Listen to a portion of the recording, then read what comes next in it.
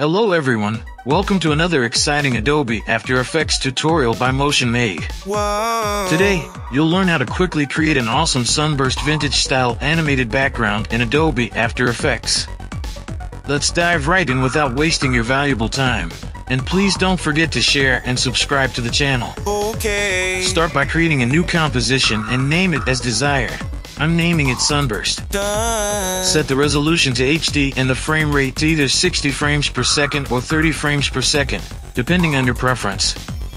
Now, head to the Effects and Presets tab and search for the Sunburst effect. Drag and drop it into the composition. Here's your fully animated Sunburst background. Next, let's explore the effects controls of this preset in the Effect Control panel. Let's go. Customize the number of rays to your liking. Adjust the rotation speed of the rays by tweaking the values. Okay. Explore the custom rays mode and set the width as desired. Define the outer radius of the rays. Make it big.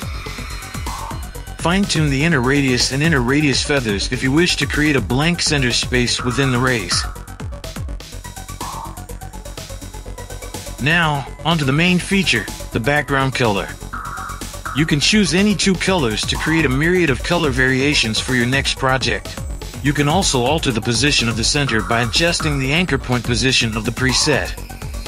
This can create the illusion that the rays are emanating from the sides.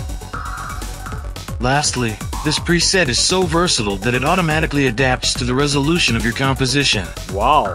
I hope you found this tutorial helpful, and remember to subscribe Motion Made for more animation tutorials.